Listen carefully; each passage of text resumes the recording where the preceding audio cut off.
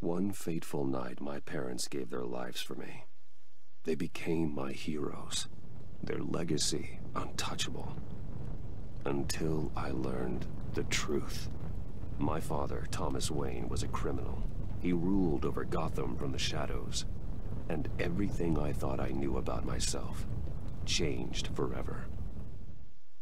The children of Arkham exposed the truth about my father to Gotham. Their attack turned friends into enemies and threw the city into chaos. I was committed to Arkham Asylum, where I escaped with the help of a mental patient named John Doe.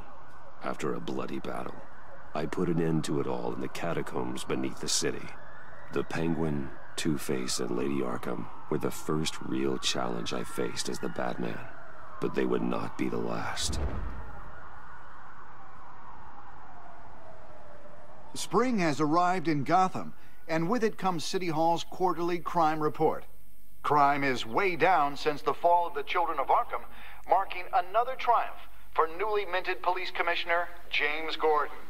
In a statement this morning, Gordon credited his success to the public partnership between the police and the Batman. He praised the mysterious vigilante for his sacrifice, describing him as essential to the security of the city.